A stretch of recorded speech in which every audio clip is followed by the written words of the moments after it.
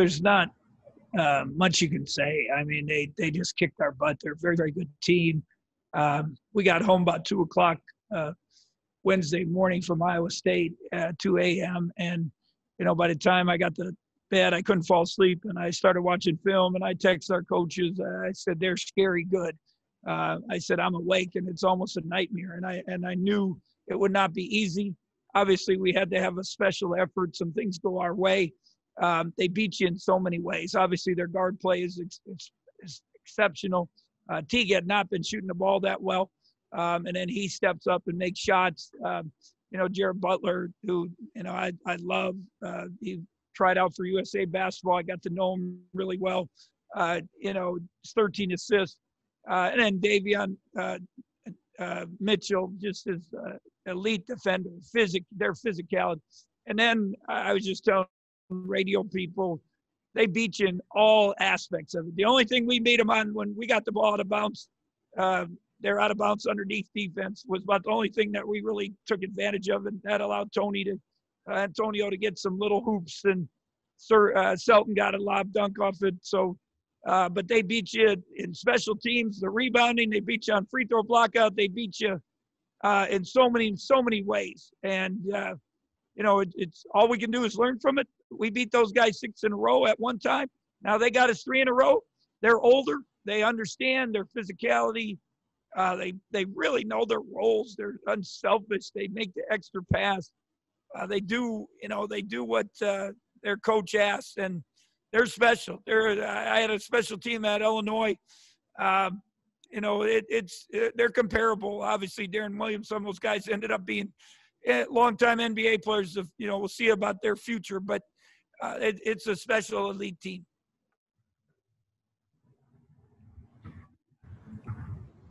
Thank you, Coach. First question to Michael Goins. Yeah, Bruce, is this just kind of a as advertised team that you guys went up against today? Yeah. I mean, again, I knew they were good. I told the guys at halftime, I knew they were good, but I didn't know they were that good. And to me, again, their passing, their physicality, they disrupt you. Scott's done a nice job. He's taken a little bit of some different, Texas Tech, icing the ball screens, their physical play, pushing it to the baseline. That puts you in a bind. They switch a lot like Oklahoma does. And then they got the rebounding in West Virginia where they just crash the glass. They dare you to, can you box me out? We kind of joked on the bench. I thought on free throws they were maybe missing on purpose because they thought they had a chance to go get the rebound. And so it's, they're good. There's no doubt. I told guys, learn from it. Learn from it. I needed, it hurt us, and I'm not saying it'd be a big difference, but it hurt us to have Nigel get 2 quick ones. Because if you look at the plus minus, he's -7. He maybe gives us a little better chance. 5 assists. And then Mike McGurl needed to be better from the get-go. He was our older guy. He's been through it. He's played these guys. And, he just didn't get us going like we needed to. He's been so good for us the last 2 games with his assist turnovers and just making the right plays. And, it's a tough game. Learn from it. The most important thing now is 1 o'clock on Monday. If we've made progress on it as a team, it will show up on Monday at 1 o'clock, and then we'll know what we're really about. And was their pick and roll game as powerful from a team as you've seen in quite a while? Roll, Jonathan, gosh, he just runs to that hoop, and he can. But they got to deliver the passes, and they got to want to make the passes. Our coverage wasn't what we had hoped, to be honest. But they're so smart that when you help one way, then they make the next pass, and they read it. They read it so many different ways. And I thought we had a handful of really good possessions where we played good defense, but they just find a way to keep making the next play, next pass. And that's how good they are. I thought early the little things really hurt us. Our discipline, flying by shot fakes, not boxing out on the free throws, not getting some loose ball rebounds. If you do a few of those things, maybe the games, they don't get in that free spirit mode and get going in that heat check. And Now you make it a little tighter, but we didn't do those. And, you can explain to the guys how good they are, but until they go against them, then they really find out. Thank you, Bruce. Next question to Kellis Robinette. You said you hope they learn from this game. What are one or two things you hope they do actually learn when they come back to the court on Monday? How hard they play, how well they play together, how they execute, how they accept their roles. And one game it's one guy, it's T going. The next game it's Butler going. They make passes to their big guys. They got Mayer coming off the bench. He can play for anybody. All the things you want from a team they have. And so it's again, we have a lot of young guys. Those guys a lot of them transferred, sat out, and they develop their game, develop their strength, learn the game, and that's what you got to have. This is our year to learn and grow as a team. I'll be honest, I wish I had given them better answers to maybe how we could go against their defense. But at the same time, we gave them some things and we just didn't execute them. So just learn from that also.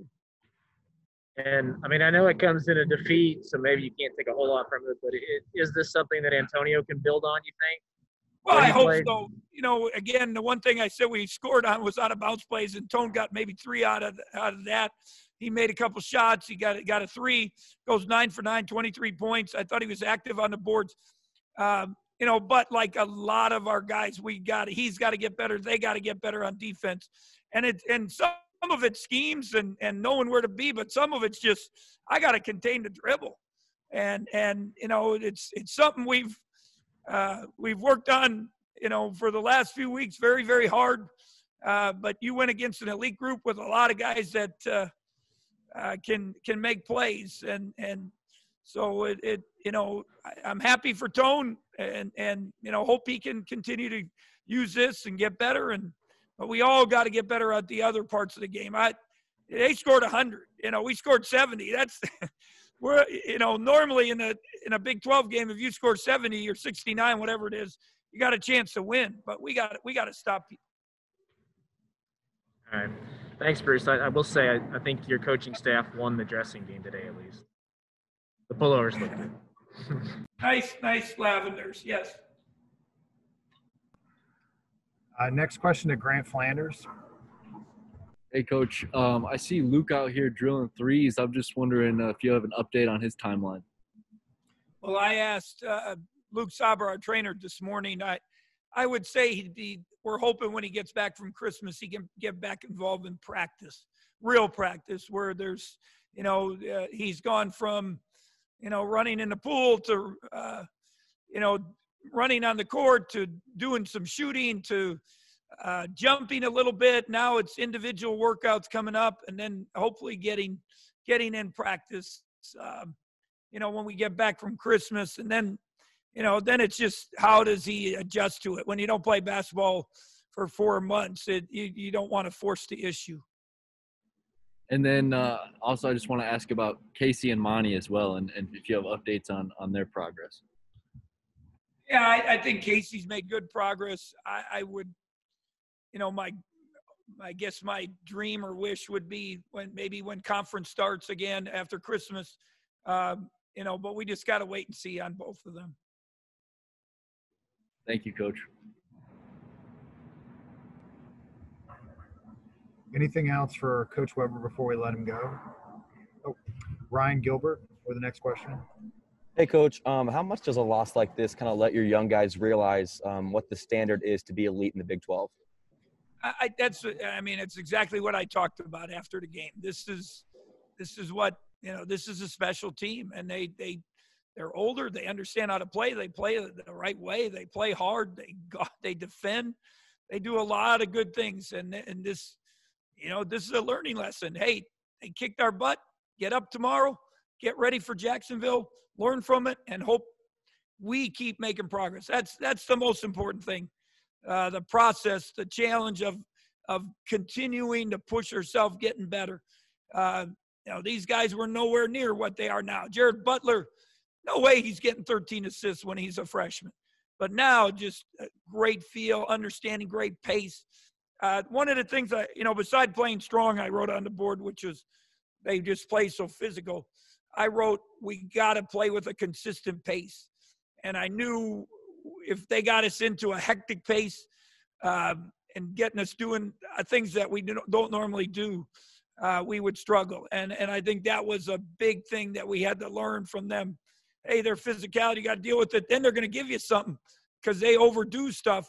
Now, if you read what they overdo, now you get some easy opportunities. But it's easier said than done, especially when they're coming at you. Learn from it, grow from it.